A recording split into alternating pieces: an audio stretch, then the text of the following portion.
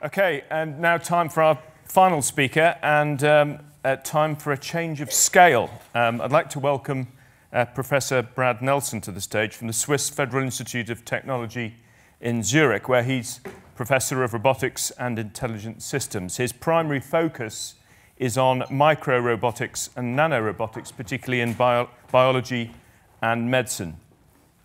Brad forged his academic career in the USA and secured his PhD in robotics at Carnegie Mellon University. He's had an industrial career with Honeywell and Motorola, and also, interestingly, served as a United States Peace Corps volunteer in Botswana. He serves on a number of editorial boards, as you would expect from somebody of his caliber, and is a member of the Research Council of the Swiss National Science Foundation. Welcome, Brad.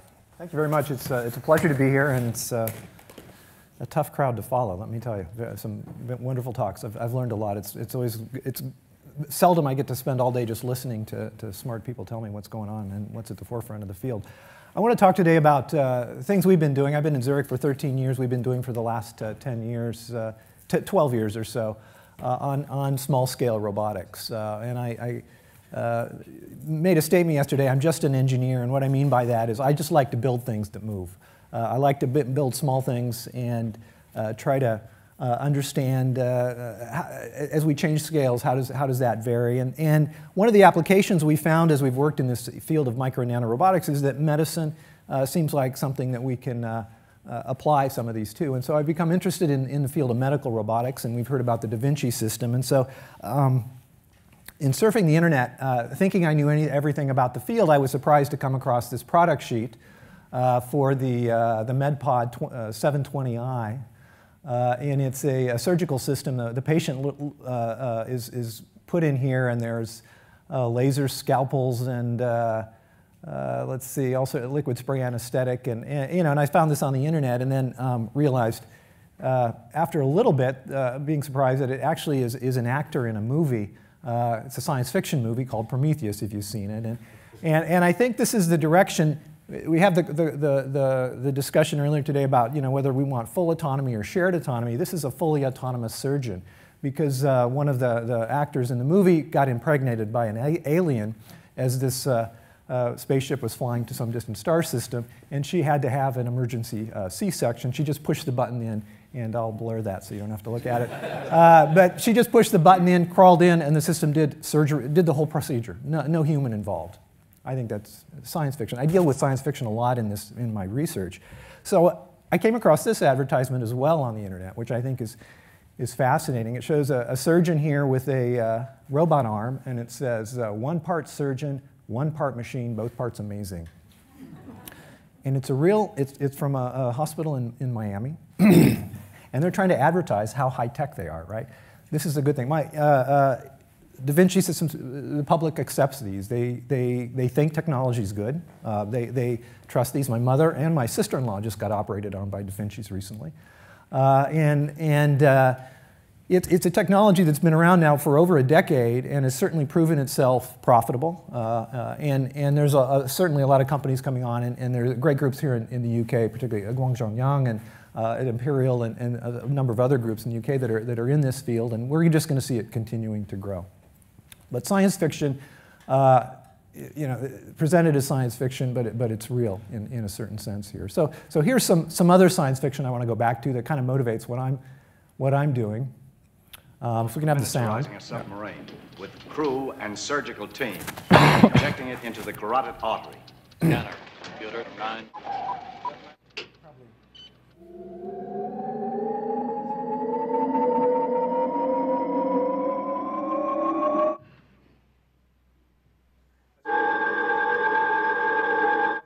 All stations, stand by.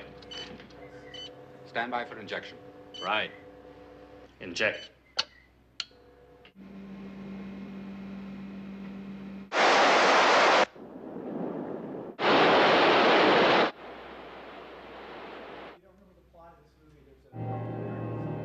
There's a blood clot, and he has all these nuclear knowledge, and so they need to save him, and so they inject the army injects their secret weapon in him to get rid of the blood clot. It's science fiction because now, saving a scientist with that, is that where you'd put your resources? I think, but But you know, Hollywood gives us a lot of imagination, but of course Hollywood has some real advantages over the kind of things we do. And I have to battle with those, especially with journalists sometimes and people that want to make bigger stories than what we're capable of. And the first is they don't have to worry about physics. They don't really have to worry about F equals ma, about surface forces, about a lot of these kind of things. The other things they don't have to worry about is how do you actually make these things, right? They can fake it. But there's another thing that's important to this as you're doing research, especially as an engineer, is that you got to also think about viable business plans. I mean, does it even make sense to put the kind of resources that are required to go into this area? Is there potential at the end of the tunnel? We don't know. Of course, we can't always answer that when we go on, but we've got to also think about what are the steps this is going to take. And so one of the first things when we started thinking about small robots and very small devices was, how are you going to make these things move? What is going to be we don't have this shrink ray, right? Unfortunately. But the community, as it's been working on this over the past decade or so, has kind of settled on the idea of using magnetic forces.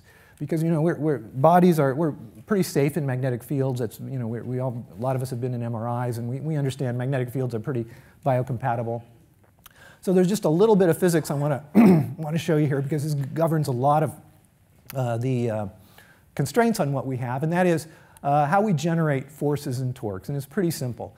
Forces are generated by the volume of a material, this magnetic material. The M stands for magnetization, so it has to be something that's magnetic, like iron or nickel or neodymium iron boron, a rare earth. And if we put that in a gradient, this represents a magnetic field. If we put that in a field that's getting stronger, it will be attracted in the direction that the field's getting stronger. That's the first part. The second is torque. Torque is pretty simple. It's like a compass needle on that aligns with the field. So you can just, as you move the field, you can get things to align. So that's some of the basic governing equations, and that means a lot in how we design things and puts a lot of constraints on us. One of the things we did in our group was, first of all, we tried to move things in a plane. And then I brought in a postdoc named Jake Abbott, who's at Utah now. And I said, okay, take the 2D and make it 3D. And he was able to, the result of his work with one of my PhD students, Michael Kummer, was this system we called an octomag. And what it is, it's 8 electromagnets. So here's 4, and then there's 4 underneath. And each one of those electromagnets we control the current in, and that makes a stronger or a weaker field, or even reverses the field, depending on how much electricity we put into it. What Jake and Michael were able to do was look at how we can cast this within the frame of robotics. We can think of each of these as like the joint of a robot arm, and if we put it in that framework, all of a sudden I've got 50 years of robotics kinematic research that I can bring to bear on this problem and tells us how to deal with this. Now you might ask, why 8? The reason we did 8 was we did numerical simulations, and we discovered somehow 8 seemed like the right number. Now, if I want to move an object with 5 degrees of freedom or 6 degrees of freedom, I have X, Y, Z, and I can point and maybe even rotate. You think, I need as many actuators as degrees of freedom. That would be your intuition. We just proved mathematically this year, it turns out that if you want to move with 5 degrees of freedom, and that is 2 pointing angles, you're not rotating here. But 8 is the minimum number you need mathematically. We never realized that. Nobody realized that until just this year. It seems like something you could, should have been known, but it wasn't. But one of the things that allowed us to do by casting this problem within this framework was very precisely control the position and orientation within a 3D space. This looks relatively simple. This thing's about a millimeter or 2 long. It's made out of nickel. And it's put within those 8 electromagnets, and we're very, very precisely controlling the fields and how those fields are getting stronger or weaker. And this is an idea. These are the currents. And this is a key to a lot of what I'm going to show in the next few slides, because nobody had been able to do this before. And so this is something that we patented at ETH and allows us to very precisely control small things within 3D volumes. That's a new idea. So we were thinking of what to do with it. Where are some areas of the body we can work in? One of the first things we thought about was retinal surgery, going into the eye. One of the nice things is you can look in the eye and see it. I don't have to worry about MRIs or CTs or any of that. I can use an ophthalmic microscope. There's no flow in the eye, so things kind of stay where they are. And so we developed this system, and this is from a video the Discovery Channel made for us. This is kind of the concept of injecting one of these devices into your ocular cavity and then having this octomag sequence of coils over you, guiding it to the retina. This is actually in a nucleated pig's eye. This guy's about 0.5 millimeter, about 500 microns in diameter, about 1 millimeter long or so. And we can move them throughout the 3D space of the eye. And so that was one of the results of that. That was, and here, is this is one of our systems now, more well-engineered. It looks a lot nicer, and it's portable. We take it to the animal hospital, and so we can do rabbit experiments. One of our design criteria for this, we call it a micro-robot, but it's just really an engineered piece of magnet. In this case, it's got a little needle on it. It's about 1/3 of a millimeter, so it's very, very tiny. You can see it on the finger here. And we modeled it after what are called intravitreal inserts. These are basically little chambers that you can put into, that are sometimes put in the eye to diffuse drugs over a period of time. And so what we were able to show with it was that we can generate enough force to puncture retinal veins. This vein is about the width of a hair, to give you an idea. This is in a rabbit eye injection, one of the first experiments we did, and actually moving it within the intact vitreous of a rabbit eye over the rabbit's within the ocular cavity. So we've gone to, taken this idea from very robotics roots all the way through to some animal trials to try to investigate it. And we're continuing on this direction and working with ophthalmic surgeons, and even spun off a company to do some of these kinds of activities. We're also thinking about what other places might we do this? What other parts of the body might you look at? And so one of the things was the heart. Now, I'm not going to inject microrobots and let them swim around inside of my heart. Doctors aren't going to let you do that. But one thing they might let you do is if we could take some of our control algorithms to control these small things and apply it at the end of a catheter, so something that's tipped, and use the tip of that catheter, think of that as our microrobot, then we'd be able to move these catheters in ways we couldn't before. So we built this system in my lab. It's like the Octomag I showed you before, only it's big enough for a small person to lie in. We put up to 70-kilogram pigs in it. This is all X-ray protection because we use fluoroscopy to look into there. And this is one of the fluoroscope images. And so one of the really big wins here from this system is we can get radiuses of curvature on these catheters that you simply can't get any other way. A lot of catheters are guided by wires down the middle. They're very stiff, and they've got limited radiuses. These can be very, very floppy, which makes them safe, but we can very precisely control the forces and torques on the tip and get these huge ranges of motion. So what might you use that for? Where could the application be? And so we spun off a company that considered business plans, and what they've arrived at is doing a treatment called catheter ablation for people who have cardiac arrhythmias, one of these diseases that are happening as people tend to get older, where parts of the heart are beating improperly. The electrophysiologists figure out if they put a catheter into your femoral artery, they can bring it up into this is the left atrium and the right atrium, and treat a number of different arrhythmias in the heart by just ablating tissue to stop those electrical signals from progressing through there. And one of the challenges for these electrophysiologists is moving the tip of that catheter and getting it very precisely located. And then basically what they're doing is cooking the tissue. They're just heating the tissue and not allowing the electrical signals to pass in these directions to get the heart to reduce those arrhythmias. So that also, that company then, remember that first schlocky Octomag I showed you, the first prototype, has become something that looks like this. Here's the patient, joystick controlled. Sort of a graphic of what the inner chambers of the heart might look like. It's not that, and then here are the fields. And so this is a system that was actually been built as in a clinic about 15 kilometers from my lab, just on the outside of Zurich. In Wetzikon, you see it's got the electromagnetic coils here. There's actually, for this particular one, there's 7, and I can explain that mathematically, but there's 3 here, 4 there. There's a fluoroscope, and then the patient is in here. And so from this first idea of how to make small robots move, we've gone all the way to a system in a clinic, and in fact we've also done patients. So our first human, we got our CE mark this August and immediately started doing patients, and August 21st was the first one. This is an electrophysiologist who worked with Firat Duru. This is a local electrophysiologist. He's training to use the system, and you'll see what's the patients in this room. We're all behind the X-ray protection here from the fluoroscope. And they are looking at, this is a map of the inner chambers of the heart. It's a graphic of the inner chambers of the heart. Again, here's the patient all by himself or herself. Everybody else is in another room controlling it. And they're precisely controlling this catheter, and this is the tip of the catheter. He's controlling it with a joystick. He's monitoring it with a fluoroscope. Notice the huge bend of the fluoroscope here, so that it's getting that high curvature.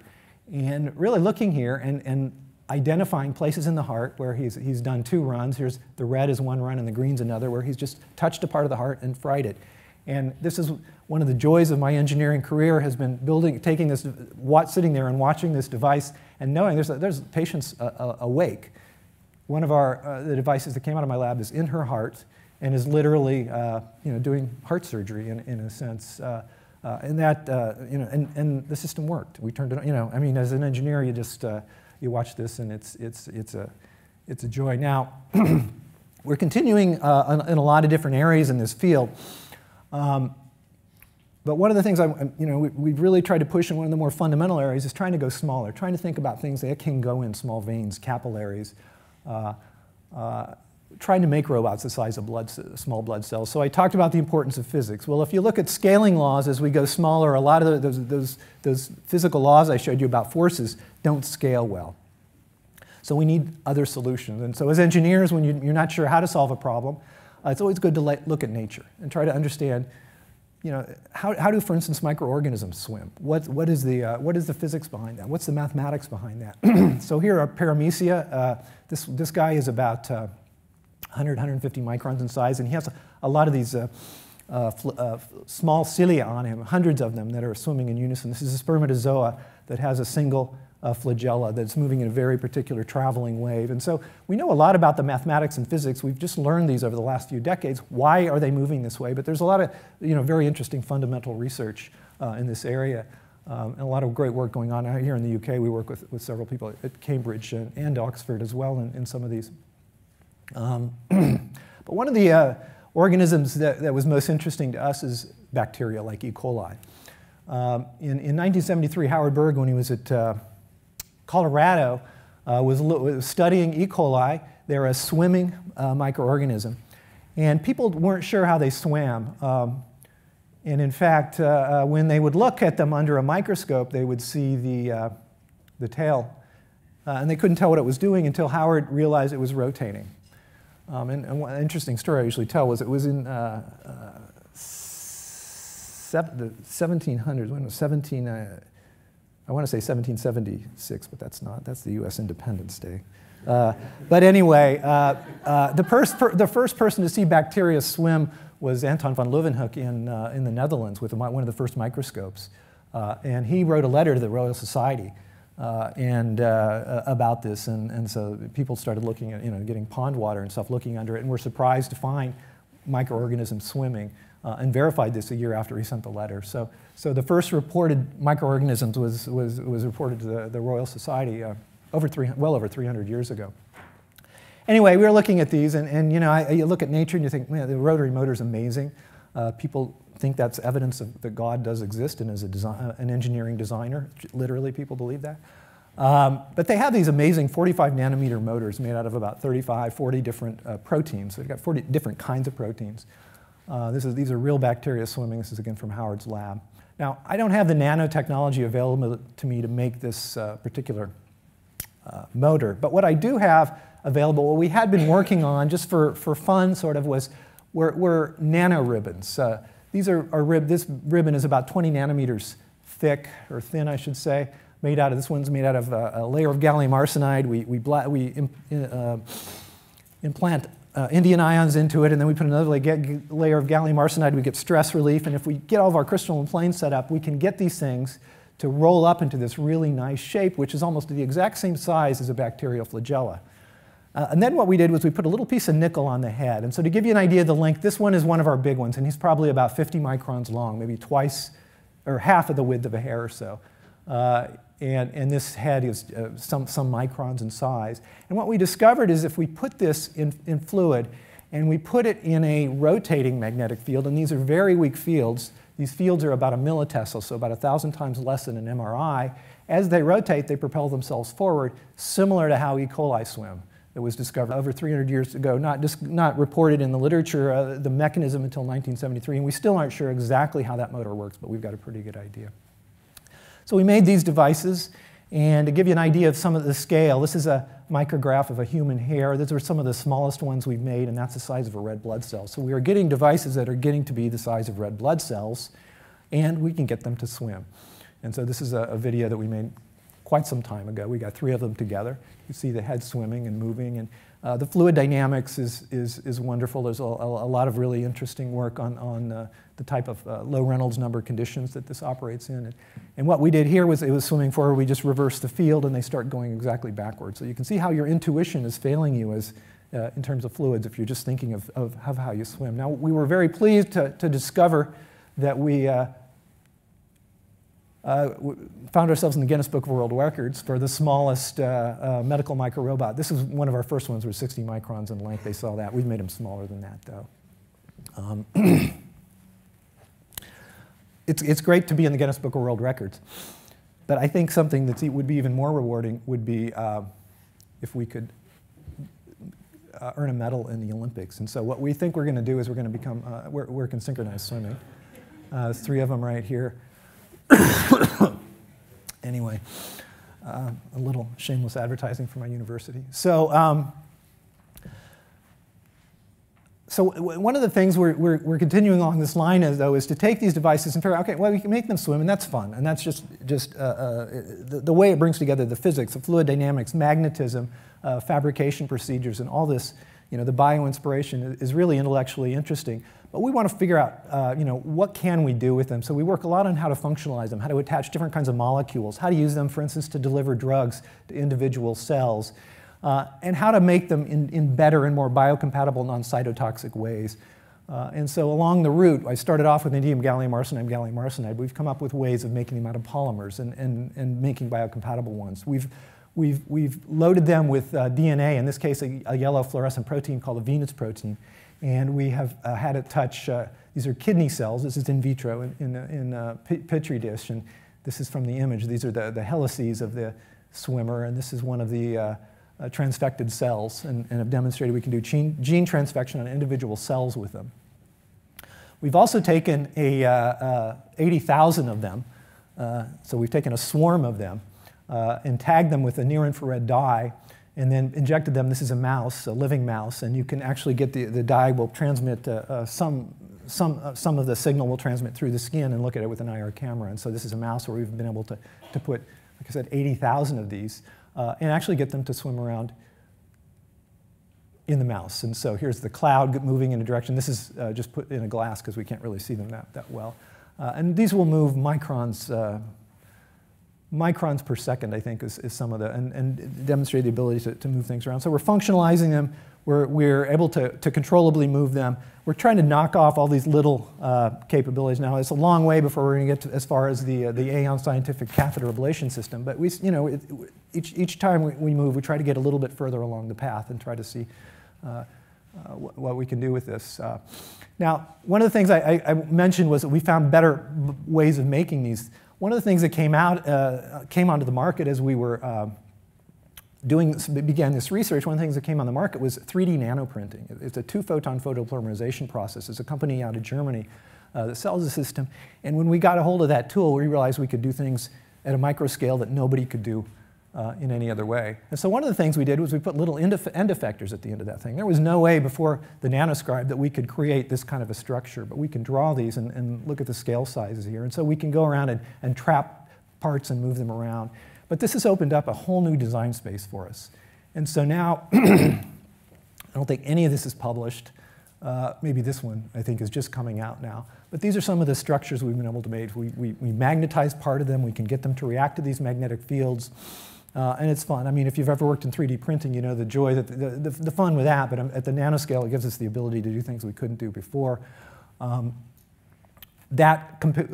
taken that Octomag and we've made it a desktop thing under a microscope and made some, look at this guy, he's about 20 microns. So put 5 of these together and they'd be about the width of a hair. They have a little auger, they can pull particles in, we can release them when we want, and we can guide them. So there's just a tremendous amount, I think, that's on the horizon here in terms of these, what we call them compound micromachines that have movable layers. They're not just helices that twist now, but things that actually can move against each other. So that's what I wanted to say. I want to leave you with some big points that I hope you took away from here. I think the application area for this field we're seeing is medicine and biology is where we've done a lot of it. But we're also looking at things in manufacturing and even started some work in how we might do environmental monitoring or even water remediation with some of these devices and try to treat polluted water.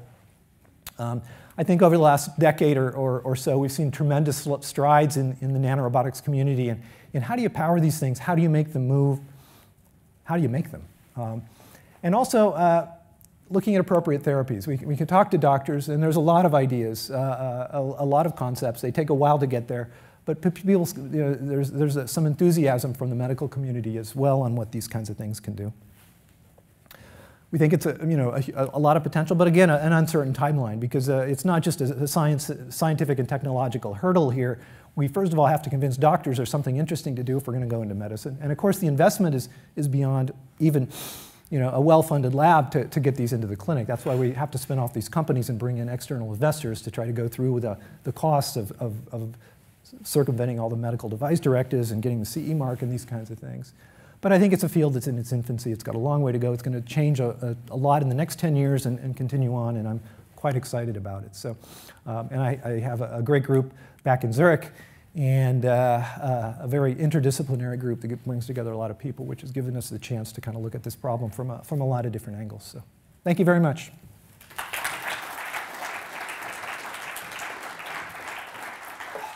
Well, Brad, that was absolutely terrific. I'd like to take some questions from the floor. Anything in there to fire off? Okay. Now here at the front, just wait for the mic if you would, please. Thanks. Thank you. So, Brad, you can move these things around. How do you know where they are? Okay, good question. How do you know where they are? So with the, in the mouse, we can observe them visually, right? For the smaller things, we use fluoroscopy. We can look through with X-rays. We haven't done this in MRI. Ideally, I don't want to have to know where they are. What I want them to do is I want them to have their own behavior. I want to get them close to an area. I want them to look for a gradient, maybe head towards maybe increasing acidity or a slight increase in temperature. Or shine an IR light, which can penetrate tissue fairly far and have them all congregate there and have them get there on their own. But in terms of the catheter, when we did the mapping, there's a whole industry behind how you can do this using different trackers in the body. So. Thank you. Okay. On here. Thanks, Brad. It's great to see the catheter being used in practice, and you got the CE marking and everything. Is there anything you can tell us about the journey about taking that to the situation where it could be used in clinical trials? Like how long did it take? Yeah. And what did the certificate? Because that's it's a challenge getting this kind of technology certified in a medical environment, and you've clearly had success and experience. Yeah, it was surprisingly fast. That first demonstration where we first demonstrated that our technique of moving small things, that schlocky video of the coil thing, that was in September 2009. We spun a company off in 2010. We got the CE mark in 2015, so it was about 5 years. Now, one of the reasons we could do that so quickly was because we could piggyback on other devices. So we did not have to do human clinical trials before we sold it, but we just had to prove that it was safe because we could use it. We could piggyback basically on other products that were similar in the market. So the interesting point there is that 5 years or 6 years was fast, right? It was, I think anybody who's in the field and think, how did that happen so quickly? There's a strategy to it, and one of the things we'd love to do is going in and designing new kinds of catheters, but we chose not to bring that for our first product because if we try to design new catheters, we want to go for FDA approval, then we have to go through, it's considered a class 3 device, and we have to do human clinical trials. It'll take a lot of money. Instead, we chose to use things on the market for those parts, and then add our system to it. So you got to have a strategy to it, and then once you kind of build credibility, then you get the investors interested to fund you the rest of the way. So. Anyone else? I have a question myself. Oh, sorry, I'll just a question myself. I'm very interested, Brad, in the end effectors, the sort of stuff you've been able to access through the sort of 3D printing. I can get the concept of using the magnetic torque to propel the device. What's your thinking on how to actually operate the end effectors? Well, so what we've done with some of these, for instance, this is a paper that just should be coming out here on this device. So this is a kind of an Archimedes screw here, where part of it is magnetized and part of it isn't. And so as we move this, if we move in one direction, it moves easier than the other direction. So if we rotate the field in one way, it'll come out and we'll draw things in. If we move it in the other way, it'll push them in the other direction, but we can also twist it and get it to swim. So it's a little, it's a bit of a trick in this case. But what we've done is we've only magnetized portions of the device, and so then and we also have there's just a big design space here, so you can also have resonating structures and resonate fields, and it's fun from an engineering standpoint to figure out how to do that. So. Okay, there was another question here. Hi, just a couple of quick questions. Once these things are in your body, how do you get them out? Or do you get them out? And the other question was, it's not my field of expertise, but I seem to remember reading that there's been sort of new success in terms of manipulating things on the atom size with ultrasound, and is that something you'd be interested in moving into? Yeah, two good, very good questions. How do you get them out? In the eye, we have a little tool, and we can just drive them, and it's little, and we bring it right, like a syringe with little magnetic, so we can take them out if they're one device. But we just have a paper that's accepted. The Galley proofs just went in last week on devices that are biodegradable, and so you leave them and they just dissolve over time in the body. And so that's again one of those little blocks you kind of tick over. Okay, we've shown that. Now what's the next thing we want to show? In terms of ultrasound, yeah, we're starting to look at ultrasound. I have a person looking at that. That's what's interesting is a lot of people have shown things, but a lot of times the first people who do this are the material scientists or the chemical engineers who can make them, and then they show but they don't get into the mechanics and the physics. It's out of their field, and I think there's a lot of work to be done there. I think it's fascinating because it's complicated, and now as we understand it, now we can design better systems that way. Okay, well, Brad, your enthusiasm for that field is quite palpable. Thank you very much for a terrific presentation. Thank you. Thank you. Right, that leads me to hand over to Peter Bruce to close the event. Peter.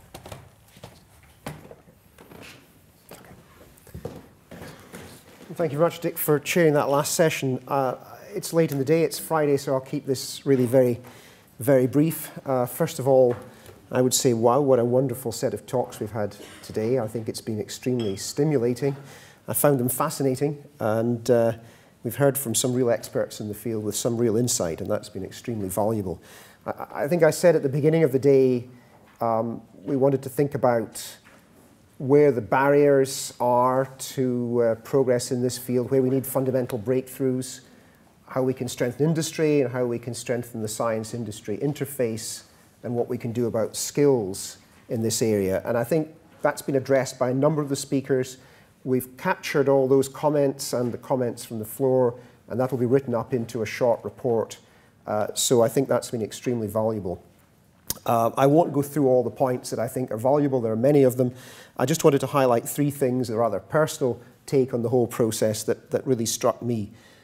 The first one is that although clearly robotics has come a long way and we have robotics in manufacturing, robots operating in unpredictable systems, I think what Nick addressed, is still a significant challenge, and there's still some considerable way to go in addressing that. And of course, unpredictable environments are essentially what most of the real world is. And so that's still a considerable challenge. And I was very struck by Catherine's talk. It sort of highlighted for me that I guess conventional, a lot of robotic systems have used perhaps only one sensory input, vision, in some fashion. And of course, as humans, we sense our environment with multi-sensory inputs in ways we don't often think about. And I'm sure that's an important area for the development of robotics in the future. And then the third point, I guess, well, the other point I was going to say is that I think it was actually David that mentioned the issue of assets, and that's, I think, important for translation. Having environments that things can be tested at the high TRL levels that really ensures there's a continuous pipeline to industrial products. And I'm sure that's something that we'll take away and think about in terms of the UK context. And then the final one was really going back to the talk we heard right at the beginning from Bernard Charles, the the issue of systems and the importance of systems in addressing the challenges in robotics. And perhaps that's an area where, again, the conventional training of science and engineers has not really met expectations in terms of trained personnel who can really deal with multidisciplinary systems approaches, and that's perhaps something, again, that we need to think more about in the future. So that was my personal take on it. I just want finally to thank the Royal Society staff who have done a great deal of work preparing things for today in advance. They've done an excellent job. I'm sure you'll agree that this has been a well-organized and an exciting and enjoyable meeting. I simply then want to wish you a safe journey home. Thank you all for coming, and that's it, I think.